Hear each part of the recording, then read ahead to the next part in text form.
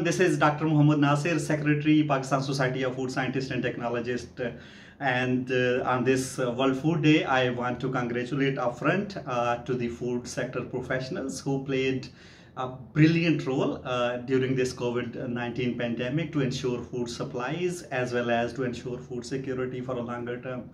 It was a panic buying and everybody was scared about their food supplies as well as food insecurity, but somehow food professionals adapted quickly to the technology, to the new normal, and they ensured food supplies.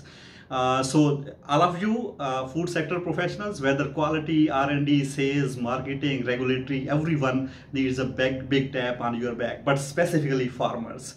Because farmers are the backbone of the food supply chains.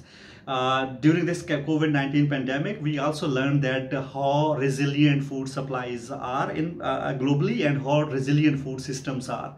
But somehow there were also few areas which showed our weakness, like in Pakistan, loose milk supply chain was disrupted massively, and the farmers who were supplying milk to the open market were having no access to market for 3-4 months, which actually created an existential threat to those farmers and their families.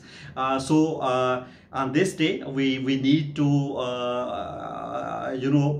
promise ourselves, or we need to sit together to develop all the supply chains on modern, cohesive and resistant food system basis, resilient and resistant food system basis. So I want to congratulate once again, but at the same time, I want to say big thank once again to the farmers. Farmers are our backbone. We need to develop systems which and the farmers must be core of the systems. And as the World Food Day 2020 theme is, grow, nourish, sustain together. So everyone together. So let's celebrate World Food Day 2020, and thank you. Bye bye.